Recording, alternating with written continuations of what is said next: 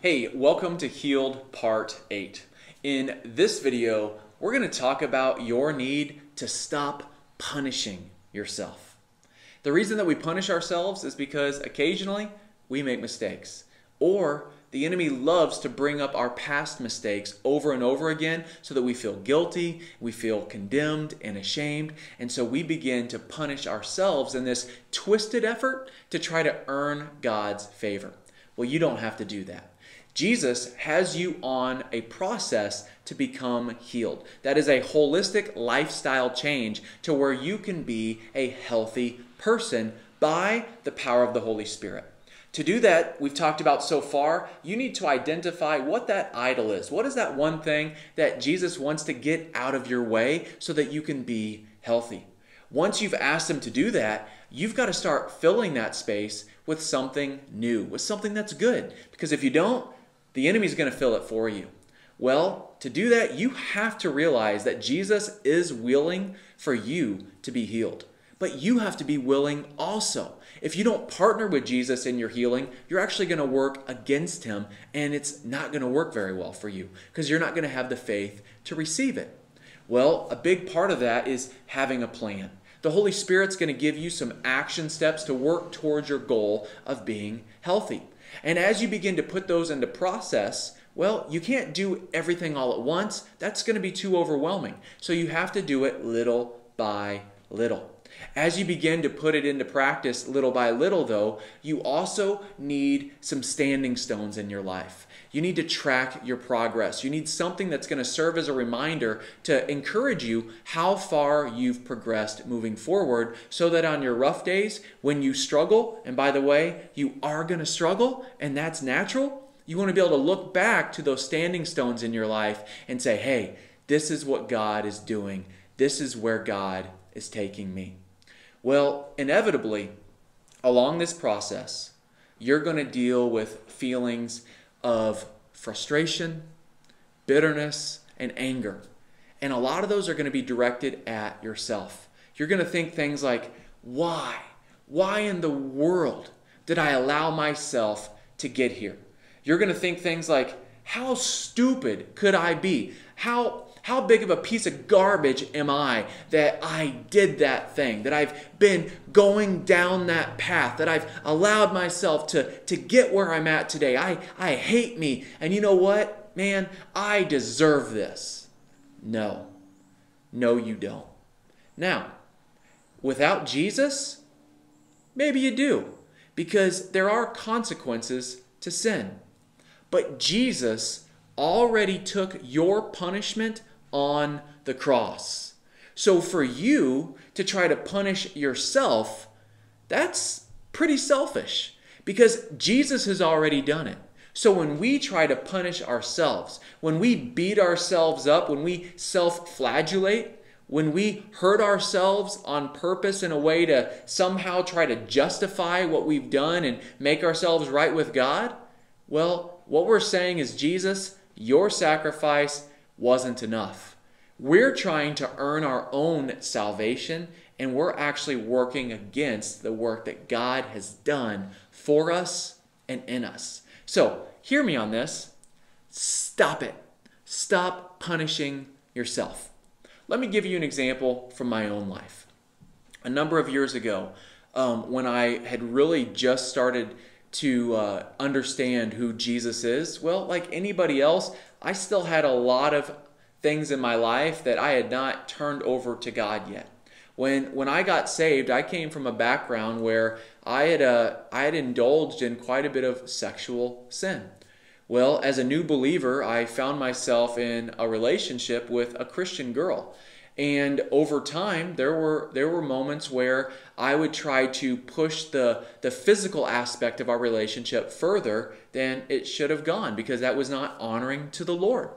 Well, one night I tried to do something that I should not have done. And the girl that I was dating, she got upset with me, rightfully so. Unfortunately, she was having to take the lead in our relationship spiritually at that time because I just wasn't mature enough yet. And she ended up getting upset with me and leaving the house and going home. Well, when she left, I went into my room, I laid down on my bed and I rolled over and I faced the wall. And I had tears streaming down my face. I was so mad at myself for falling into and giving into that temptation. I was filled with all of this self-hatred. And all I wanted to do in that moment was hurt myself so that I would somehow stop doing that sin the next time it presented itself. I thought that I could hurt myself enough so that I would stop doing the thing that I was doing. By the way, that's dumb. Because the reality of it is, it was the sin and giving into the sin and feeling bad about myself that led me into doing the sin the next time and the next time and the next time. So self-punishment, all it does is drive us deeper into our problem. It never solves anything. Well, that night, I prayed a prayer. And it was a prayer that changed the next 18 years of my life. I said these words, God, I want to be fat. Come on, who prays that? Well, I did. Because again, I had this twisted, distorted understanding of how God works and what God's love is all about. And I thought, if I'm fat, if I'm overweight, well, this sinful issue that I have with sex, it's going to go away because nobody's going to want to have that kind of relationship with me. Well, little did I know that that sinful temptation would not go away by being overweight, but I was also opening up a door very wide for Satan to walk right into my life and create a whole new stronghold. You see, sometimes in our desire to get rid of one sin, we will trade it for another. Unfortunately, that new sin often grows stronger and worse in our lives than the old one ever was. I traded the God of sex for the God of food and gluttony, and it took over complete control in my life. Over the next 9 months, I gained close to 100 pounds. I was obsessed with eating. It's all I did. It's all I wanted to do. It's all I could think about doing. And I ate everything and anything in front of me, all kinds of donuts and cookies and pops and pizza and candy bars. And I put on weight very, very quickly. Well, that was devastating to me. It was devastating to my concept as a person. It was devastating to my confidence. And it really wrecked my identity in Jesus because I began to be frustrated and I was upset with God. Well, God, how in the world? Why would you allow this to happen to me? Why would you allow me to just have no control? Like I had zero control in my life. I couldn't stop eating. I couldn't stop wanting more and more and more. Well, I forgot about that prayer that I had prayed. Because in reality, that wasn't a prayer to God because that wasn't God's will for my life. That was a prayer. It was an invitation to the enemy to come and wreck me. And you know what? Maybe you've never prayed that prayer, but maybe you've said things to yourself like, you know what? I deserve to be an alcoholic. Or, you know what? I deserve to feel broken. I deserve to feel hopeless. I deserve to be miserable. Because you are angry at yourself for the sin that you've given into. But you can't punish yourself. The reality of it is, you can't punish yourself to make up for your sin anyway, so you might as well stop trying.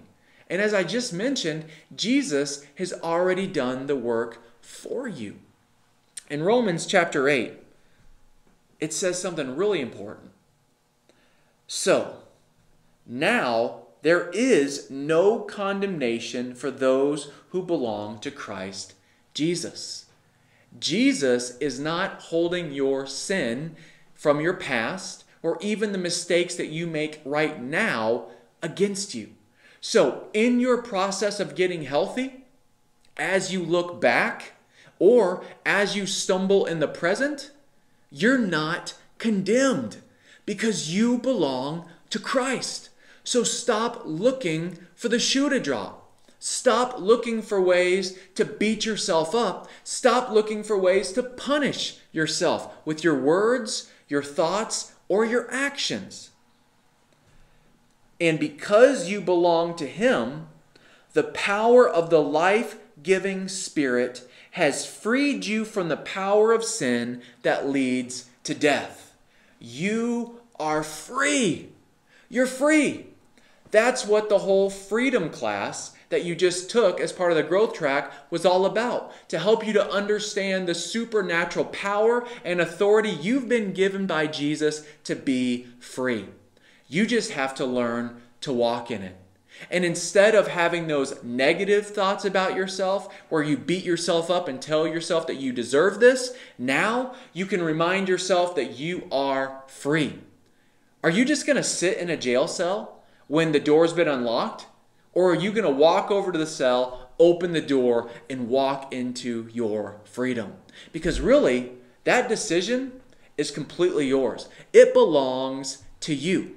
Are you going to keep punishing yourself when Jesus has already taken your punishment? Or are you going to take the freedom that He's presented to you and begin to live out a new life of healing because of the freedom that He has provided? That's your choice.